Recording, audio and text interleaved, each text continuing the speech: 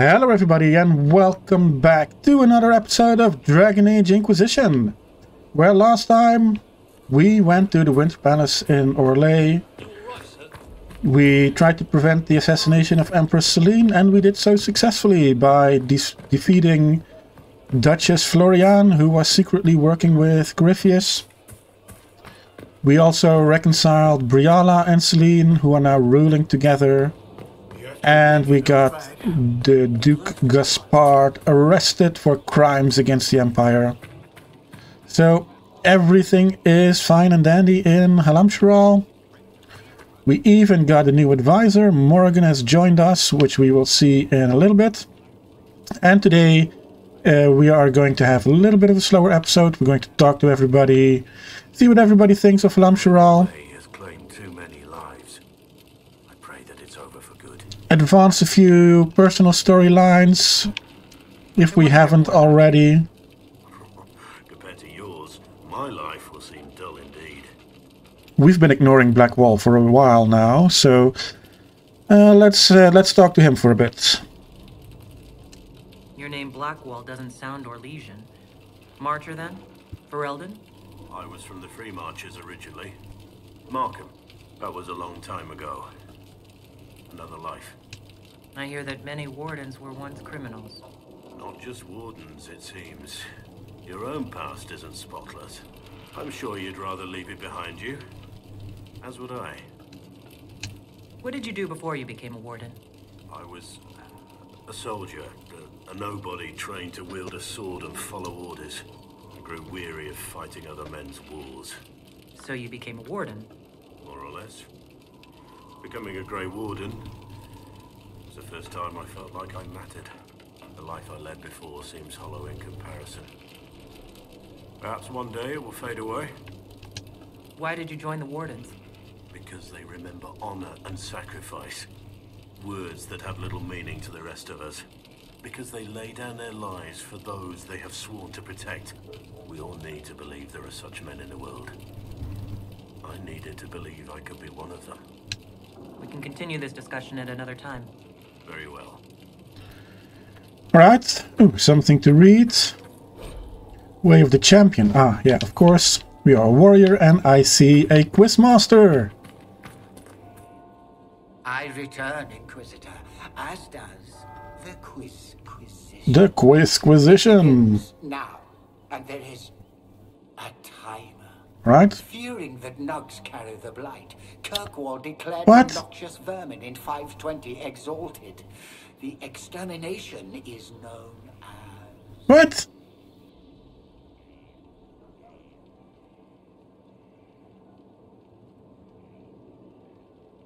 The Battle of Squealing Plains.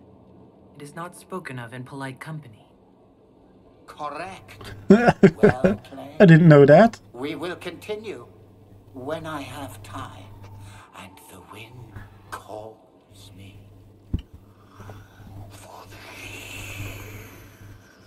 Alright, bye-bye.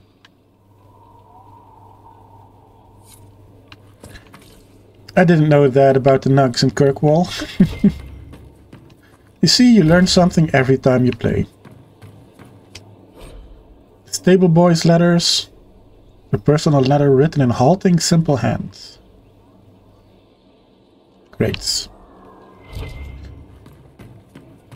Alright, let's do a little bit of inventory management. Alright, with that out of the way, let's go talk to... Who shall we do first? Shall we do... I think we're going to start upstairs, then work our way down. So let's head over to Liliana. Liliana, here you are. So it's true. Some look to Cassandra or even me. Ah, yeah, I forgot about that. I never thought the idea would gain momentum. There is, after all, no shortage of vultures circling the Sunburst throne. Is becoming divine something you really want?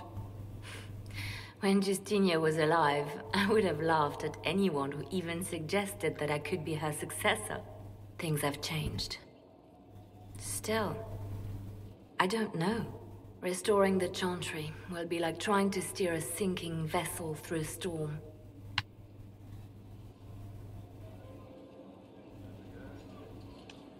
No one would fault you for abandoning ship, you know. Out of the ship and straight into the sea. You think Thedas hates mages now?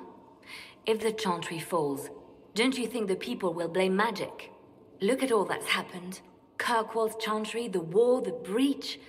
Mages are always involved. Without the Chantry to guide, that hatred will spiral out of control.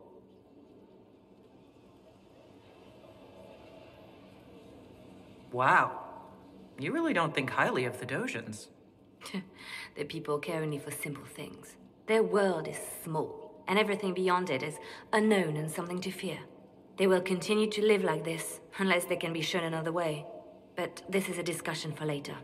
If Corypheus wins, finding a new divine will be the least of our problems. Right. Anything else? At your service, my lady.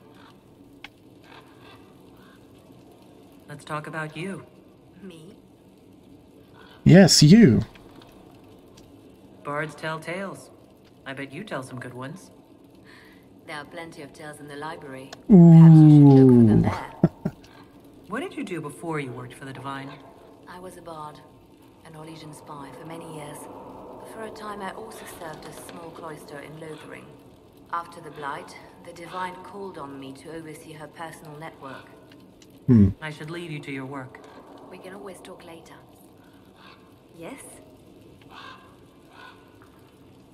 You seem to know a great many people. I have made friends, and on occasion enemies. It's unavoidable. You have a history with the Warden who ended the Blight, don't you?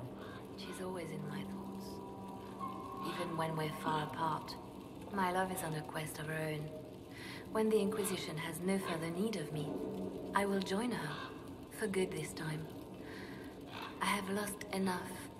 I will not lose her as well. What do you know of Morrigan? She's changed. She used to be so disagreeable, cruel.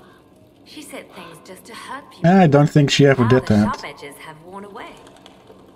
Perhaps it was Kieran. He seems so normal, like any other little boy, and so polite. Not that I was expecting anything else. I mean, never mind. Maybe you do know more about the Dark Ritual. Do those companions know about the Dark Ritual? I always assumed that they were just told that Riordan was wrong and a Grey Warden didn't have to die. Morrigan disappeared right after the fight, so they wouldn't have known she was pregnant. So unless they were told about it... Interesting. I'll have to look into that. They say you spent some time in Lothering. Did you know the champion? We spoke a few times. I seldom left the Chantry, and we never became more than casual acquaintances. I saw more of the Hog twins. Bethany in particular. She would spend time in meditation at the Chantry, and she seemed to like my stories. The other one, the young man, he was a little surly. I did encounter the champion again later in Kirkwall. Those were terrible times. Was this when the Chantry was destroyed? No, that happened later. But even then, the news coming out of Kirkwall was disheartening. There were some in Val Rayo who wanted the Divine to declare an exalted march on Kirkwall. Justina sent me there to see if that could be avoided, to gather evidence to calm those agitating for war. I guess it didn't matter in the end. We can continue this conversation later. Oh, come on. You know where I am. I wanted to ask about I'm Josephine. listening. You seem to know a great many people. I have made friends, and on occasion enemies. It's unavoidable. You seem to know Josephine quite well. I met her a long time ago, but we didn't become good friends until years later. After the Blight, in fact. I'd just returned to Val Rayo, and she welcomed me back by throwing a diplomatic ball. She was the Antivan ambassador at the time, you see. The ball was... alright. Too many politicians. At midnight, Josie and I left to find a real party. We've been friends ever since. What do you consider a real party? It's not a real party until someone's small clothes are pinned to a chantry board. And that's all I'm saying about it. We can continue this conversation later. You know where I am. Alright. Up next is Dorian. Let's turn in some research while we are here. Or maybe we can go and talk to Vivienne first. My dear, I'm afraid I must ask you for help. Already? There is an alchemical formula that I must complete, but I have been unable to obtain a critical ingredient. The heart of a snowy wyvern. I had arranged to obtain one, but the chevaliers working with me were killed in the Civil War.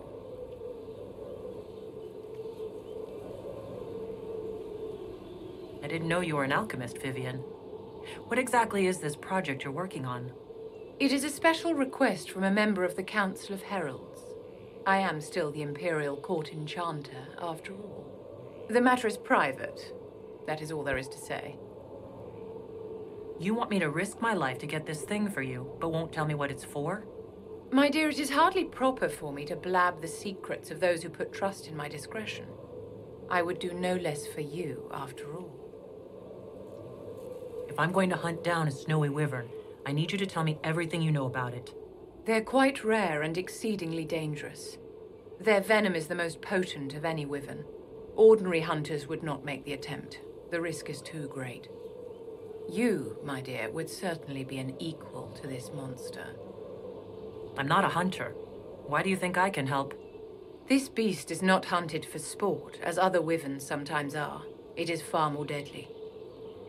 In the past, chevaliers have been dispatched to either kill the creatures or drive them away from villages. Since my chevaliers have fallen to political conflict, I find myself in need of someone with a martial aptitude. Alright, why not? I'll do what I can. Thank you, my dear. I would be most grateful. I shall give the location of its lair to Cullen. Remember, my dear, I must have its heart or the potion will not work. I eagerly await your success.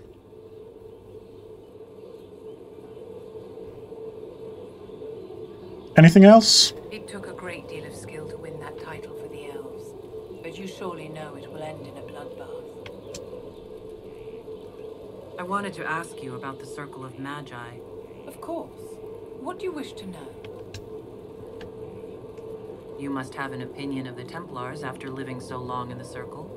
Having opinions about Templars, my dear, is exactly like having opinions about mages or Navarrans or men. I have known some who were impossible to endure and some who were utterly charming. I have suffered insults at the hands of those in the armor, but no more than I endured from nobles or tradesmen in Val Royal. Personally, I have found the Templars a useful tool, skilled at keeping more unpleasant elements at bay. What was it like to live in a circle? My dear, your question is the root of all problems with mages. I cannot tell you. Every circle was different. Their Templars were different, their politics unique. And every person within each tower had an experience of circle life unique to themselves. Some people suffered and some were content. Some were cruel, some compassionate, and some indifferent. The same is true of people everywhere, in all circumstances, whether they are mages or not. You must have been under constant supervision, being forced by Templars to live in the tower. Was that hard to endure? My dear, I have a suite in the palace and a wing at my dear Duke Bastien's estate. I've never been forced to live anywhere. Most circles allowed mages to live away from the tower, either on their own or in service to the nobility. All that was required was permission from the first enchanter. Some circles were harsher in their restrictions. Kirkwall was the worst, but it was the exception. Most were quite permissive, perhaps too permissive in retrospect. If the circle disbanded, how can you still belong to it? The circle is an idea, my dear, and an idea cannot be dissolved. Many of the first enchanters voted for rebellion, caring little that anything short of a unanimous decision would pit mage against mage. Rather than dissolving it, Grand Enchanter Fiona's vote split the circle in two. The rebels follow her, the loyalists follow me.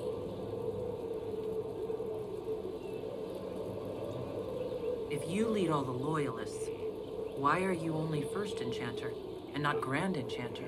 Grand Enchanters are elected, and since there are no First Enchanters besides myself, no vote can be held. I could name myself Grand Enchanter, but the title holds no meaning now. When the circles are restored, that will change. How did we come to this state with the circles in revolt? A failure of perspective that infected circle leadership. Mages lived solely in a world of Templars and mages.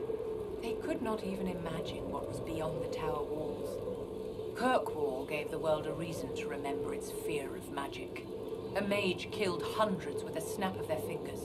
Across Thedas, a new tangible fear of magic grew. Commoners and nobles alike called out to the Chantry for protection. But the malcontents in the towers thought nothing of this. They cared only for themselves and for their anger at the new Templar restrictions. When a mage attempted to assassinate Divine Justinia, again, the mages protested the investigation. The leadership chose to vote on independence based on the intolerable conditions imposed by the Templars, sparing no thought to the fact that magic was more feared in the aftermath of these attacks than it had been since Tevinter's day.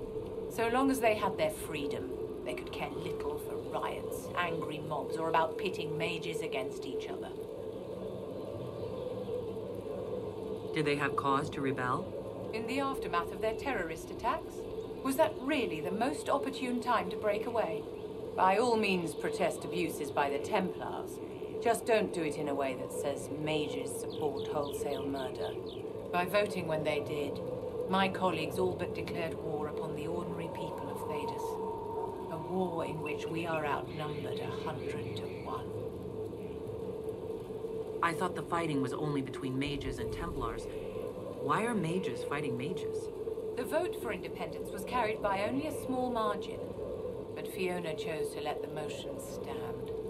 Those who opposed a rash declaration of war against the entire free world had little choice. By breaking from the Chantry when they did, the rebels declared themselves in support of mass murder.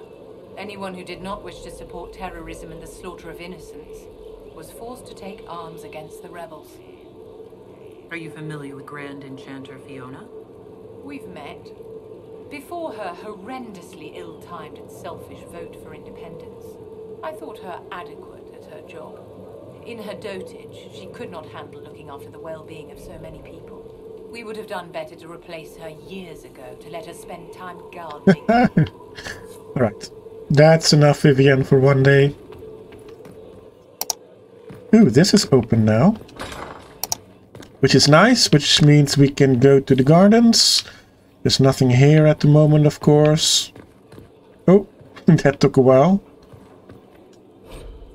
Alchemy notes. A suitable replacement for the Prometheus root must be derived, as the plant went extinct during the Second Blight. Dried red moss cut from a wandering hill has shown similar restorative effects. An emulsion of silverite and elfroot extract can counteract the fatal toxicity of red moss. The solution must be heated for exactly 75 minutes with magical flame. Mundane fires, regardless of fuel type, have been found to burn at too low a temperature. The heart of the snowy wyvern must be added at the last possible moment. Compound becomes unstable when exposed to light. Even if stored in perfect darkness, it is only viable for 3 days. It begins to degrade in potency in a matter of hours, and experimentation has shown that the age regression effect decreases steadily over time from the moment it is synthesized. By the second day, the results are almost too subtle to detect, and by the third, it is entirely useless. Can't make heads or tails of this. Age regression? Who is this potion for? Alright. Dorian, where are you, my dear? Marvelous business, the Winter Palace. Yes. Saving the day, reconciling lovers, mediating a civil war. So sugary, it's nauseating. All this dancing, politics, and murder makes me a bit homesick. That's something you'd like to do more often, then? Watch as you twist an entire empire around your little finger. Yes, please. Of course, that leaves only Tevinter. And it wouldn't work as well there. No? Why not? Our dances are so much more intense. If an evening lacks a murder, we sniff and call it a ball. Yeah. I hope you tried the ham they were serving, by the way. Tasted of despair. It's fascinating. It occurs to me that I barely know anything about you. Beyond my being a mage from Tevinter, you mean? Beyond that, yes. And beyond my being so charming and well-dressed, which is obvious to anyone.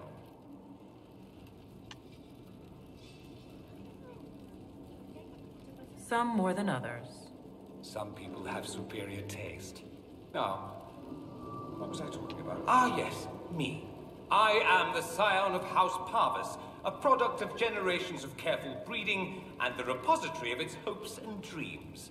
Naturally, I despised it all. The lies, the scheming, the illusions of supremacy. That's Tevinter in a nutshell, isn't it? Needless to say, my family was not happy with my choices. Why would your family be upset with your choices? Because I rejected their idyllic plan. If they had their way, by now I'd be married to some unlucky girl from a powerful family.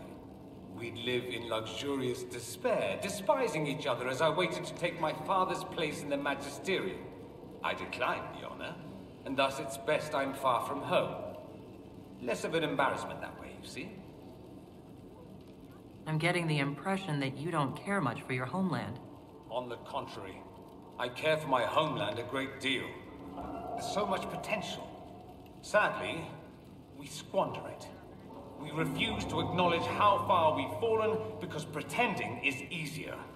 We pretend the Qunari can be beaten. We pretend that we're superior to everyone, even our own people. Not everyone feels that way. I don't. Sadly, we're the minority. It just seems so much of what you say about the Imperium is entirely negative. It might sound that way. For all our faults, my people have many virtues. We are laden with history and culture. Tevinter is where Thedas truly began, remember? We treasure our past and preserve it. You can walk down a side street and find nothing built during the modern ages. And despite appearances, we care deeply about everything. We have no reserve, not in war and not in love. If I truly believed my homeland was beyond all hope, I wouldn't miss it so much. What did you mean by generations of careful breeding? The great families of Tevinter don't have children. They refine traits, weed out the undesirable, and promote the rest. My mother was chosen for my father because magic runs strongly in her blood. Never mind that they loathed each other. They wanted a son who could become Archon to make House Parvis the envy of the Imperium. They got me. A cautionary tale that you should be careful what you wish for. Why remain with the Inquisition? Why not go back to Tevinter? I'm not exactly welcome back home. Not that it matters, I'm quite accustomed to being a pariah. It adds to my charm. I can do more for Tevinter here. If the Venatori succeed, it'll set my homeland back 1,000 years. I'm sure some magisters would disagree, but that's why we kill them. I think I've heard enough. That's too bad.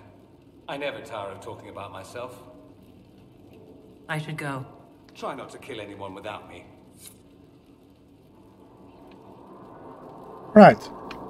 Despite the fact that Dorian obviously doesn't agree with the way Tevinter is run, he's awfully quick to kill everybody who opposes him. But that's a discussion for another time. Solus. There are spirits hovering by the veil to observe the thrones of powerful nations, the machinations, betrayals. After our time in Halam Shirao, I understand why. I had forgotten how I missed court intrigue. You miss court intrigue? Ooh, he disapproves. Oh, well, never directly, of course. An elven apostate is rarely invited to speak with empresses and kings. But from the Fade, I have watched dynasties form and empires crumble. It is sometimes savage, sometimes noble, and always fascinating. In any event, Celine should now be a steadfast ally. And Brianna as well, thanks to your efforts on her behalf. I liked it. The Inquisition gets a valuable ally, and perhaps your people will get better treatment in Orlais. How will mages be treated better? Oh, you mean elves? I'm sorry, I was confused. I do not consider myself to have much in common with the elves. Who do you have much in common with? Who are your people? A good question. I joined the Inquisition to save the world. Regardless of who my people are, this was the best way to help them. As for the elves of Orlais, I believe Brianna is doing quite well on their behalf. She is an admirable woman. Excellent. You avoided answering that question very well. She's done good work. Hopefully, with our help, she can help them even more. Yes. However much I identify, or fail to identify, with her people, Brianna's efforts have been remarkable. She organized resistance against a powerful enemy, using only her wits and the resources at hand. That demands respect, especially in a world where most would look at her and only see a pair of pointed ears. Right. Colin, what do you have to say?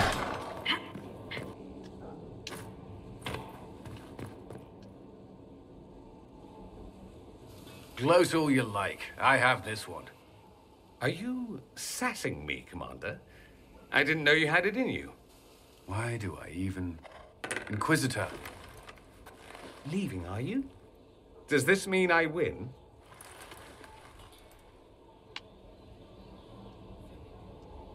Please don't stop on my account. All right. Your move. You need to come to terms with my inevitable victory. You'll feel much better. Really? Because I just won, and I feel fine. Don't get smug. There will be no living with you. I should return to my duties as well, unless you would care for a game. Sure. Prepare the board, Commander. As a child, I played this with my sister. She would get this stuck-up grin whenever she won, which was all the time. My brother and I practiced together for weeks. Oh, the look on her face the day I finally won. And between serving the Templars and the Inquisition, I haven't seen them in years. I wonder if she still plays. You have siblings. 2 sisters and a brother. Where are they now? They moved to South Reach after the Blight. I do not write to them as often as I should. Oh, it's my turn. I don't think she would let him win. Cheating. Yeah, maybe if we knew each other a little bit better. You know, just for fun, trying it out. But I think we would play fair for now. All right, let's see what you've got.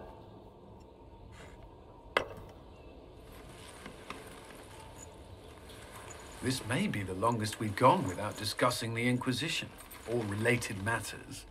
To be honest, I appreciate the distraction. You can't be serious all the time.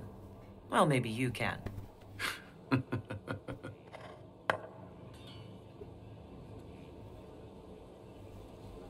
I believe this one is yours.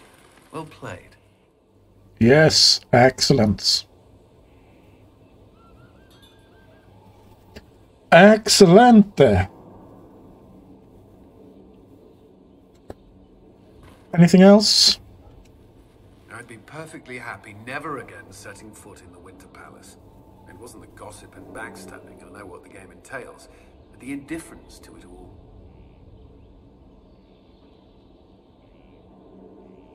Showing interest reveals weakness, something nobles are quick to exploit. No doubt you're right. The Chantry can be the same. Their politics are less extravagant, but just as heated.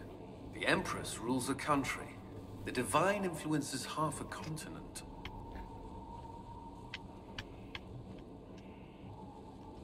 I'd like to know more about the Templars. What would you like to know? Do the Templars do anything besides hunt mages? Templars protect against the dangers of magic. Before the Order left the Chantry, that meant serving in a circle. They were also tasked with tracking apostates, or fighting demons inevitably summoned by the weak or malicious. What do you think of mages? Are they all a threat? I've seen the suffering magic can inflict. I've treated mages with distrust because of it, at times without cause. That was unworthy of me. I will try not to do so here. Not that I want mages moving through our base completely unchecked. We need safeguards in place to protect people, including mages, from possession at the least. You've lived in the Circle. What was a typical day for a Templar there? Typical. The last time I was in a circle was right before it fell apart. Nothing was typical. Before that, then? Certain rituals require a full guard. A mage's harrowing, for instance. I've attended a few. Most of the time, you merely maintain a presence, on patrol or in the circle, ready to respond if needed. Mages pretend to ignore that presence, but they're watching you just as closely. Do Templars and mages never speak to each other? Some do, but Templars are supposed to maintain a certain distance from their charges. If a mage is possessed or uses blood magic, you must act quickly, without hesitation. Your judgment cannot be clouded. Of course, ignoring one another does nothing to foster understanding. What does Templar training involve? There is weapon and combat training. Even without their abilities, Templars are among the best warriors in Thedas. Initiates must also memorize portions of the Chant of Light, study history, and improve their mental focus. Did you enjoy your training? I wanted to learn everything. If I was giving my life to this, I would be the best Templar I could. You were a model student. I wanted to be. I wasn't always successful. Watching a candle burn down while reciting the Chant of Transfigurations wasn't the most exciting task. I admit, my mind sometimes wandered. Why did you join the Order? I could think of no better calling than to protect those in need. I used to beg the Templars at our local chantry to teach me. At first, they merely humored me, but I must have shown promise, or at least a willingness to learn. The Knight Captain spoke to my parents on my behalf. They agreed to send me for training. I was 13 when I left home. 13? That's still so young. I wasn't the youngest there. Some children are promised to the Order at infancy. Still, I didn't take on full responsibilities until I was 18. The Order sees you trained and educated first. What about your family? Did you miss them? Of course, but there were many my age who felt the same. We learned to look out for one another. Do Templars take vows? I swear to the Maker to watch all the mages, that sort of thing? There's a vigil first. You're meant to be at peace during that time, but your life is about to change. When it's over, you give yourself to a life of service. That's when you're given a filter, your first draft of lyrium and its power. As Templars, we are not to seek wealth or acknowledgement. Our lives belong to the Maker and the path we have chosen. That's all I wanted to know. Thank you. I'm sure you have other matters to attend. Excellent. A letter. Dear Mia, I am still alive. Your loving brother, Colin. Honestly, is it so difficult? We thought you were dead. Again. If the Inquisition was not on everybody's lips, we would never have heard that their fine commander survived Haven. We've been hearing strange things about the Templars lately. I am not sorry you left them. I thought your resignation was implied when you joined the Inquisition, but you meant something more, didn't you? It's a fool's errand asking you to stay safe, but please try. Your loving sister. See how easy this is. Mia. Very well. And since we are here, next up is Cole. I didn't understand the Grand Ball. It would have been easier if they said what they wanted. What did you think of the masks? What masks? The masks? Everyone had them on their faces? Those weren't their faces. Alright. I'll talk to you later. Yes. Nothing for now. Let's go talk to Sarah. Oh, the door's closed.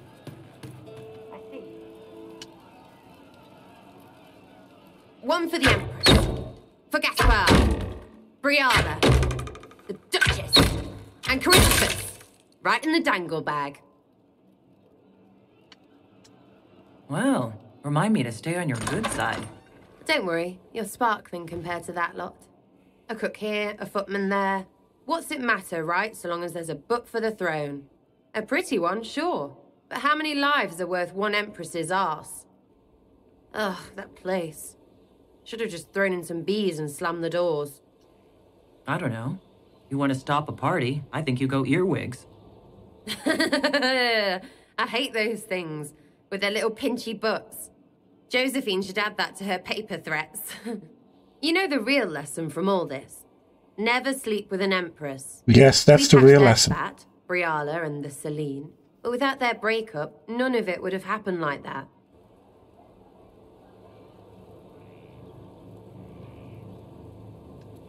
There was a mistake on their part. It made everything worse. Wrong way around, Inquisitor. It started worse. Lots of people died before there was a hole in the sky. That's who you're saving. If you get a chance, maybe remind them not to be idiots. Sure.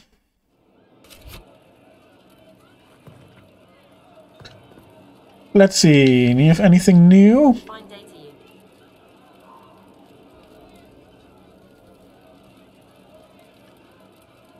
There is something new. Her mask, big head. His mask, tight face. The lancet corset lacing. Snip, boing, floppity. Okay.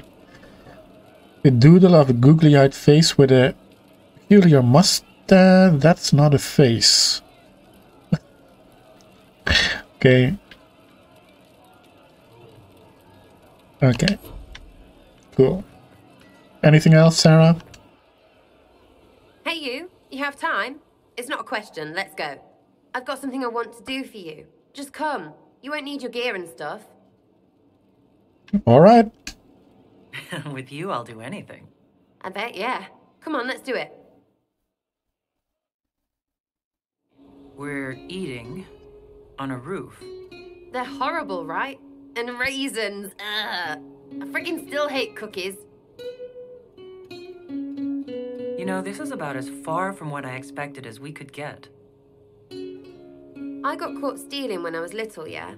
You get alienage or worse for that, but the Lady Emerald took me in. She was sick and couldn't have children. I had no parents. It worked out. Anyway, she gets a year sicker, so I ask her about cookies. Because mums make cookies. I can pass that down or something. Turns out, she couldn't cook. She missed that talk with her mum. The ones she made, she bought and pretended. Ah, right. Well, no, she was a bitch. She hid buying them by keeping me away from the baker. She did that by lying that he didn't like me, didn't like elves. She let me hate so she could protect her pride. I hated him so much, and I hated...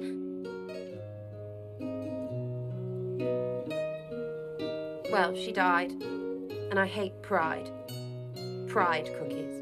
But this is Pride great, you're cookies. great. So I thought maybe me and you could make some, I don't know, us cookies. Because then I could like them again. Oh, it's stupid.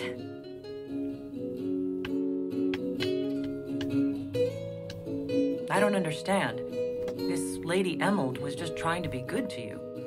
She hurt people. It was just cookies. It was not just cookies. Lie to herself, fair play, only hurts her. But she made me think there was something wrong with me. And the baker? I made his life shit. Why not?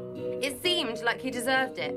I mean, if you don't give a child a cookie because of appearances, you're a monster. Stupid pride whore noble.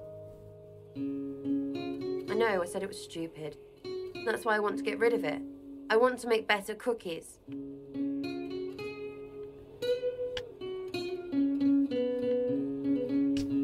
You know what? That would be great. See, I knew. Wait, really? Because it seemed friggin' daft every step to me. Suppose it's not really about them. I hate learning lessons. Makes my stomach hurt. Anyway, I'll throw this rubbish away. Next time will be better, yeah?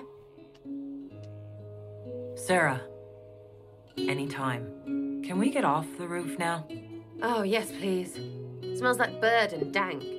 This part, not a good idea. Thanks, yeah. Feels good, this.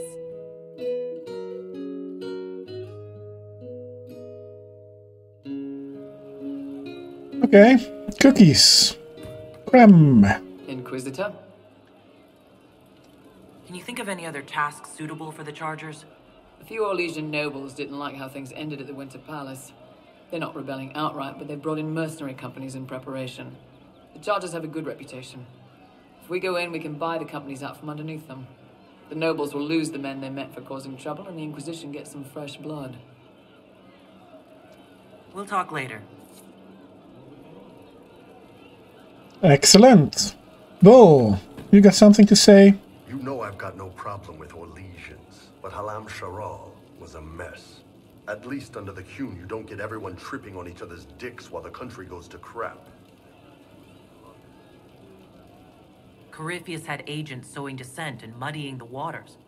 That's just it. Orlais is so vulnerable. If you killed everyone in the Triumvirate, the Qun would survive unchanged. I don't know. The Qun isn't perfect, but it doesn't care what any single person wants.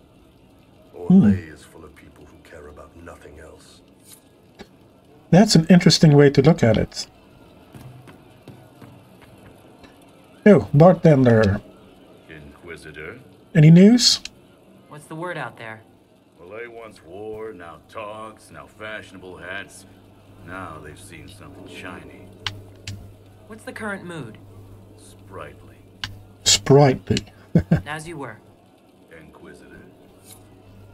Right. I see Cassandra wants to talk, so maybe save her for last. We still have Varric and Josephine to do. Or to talk to, not to do.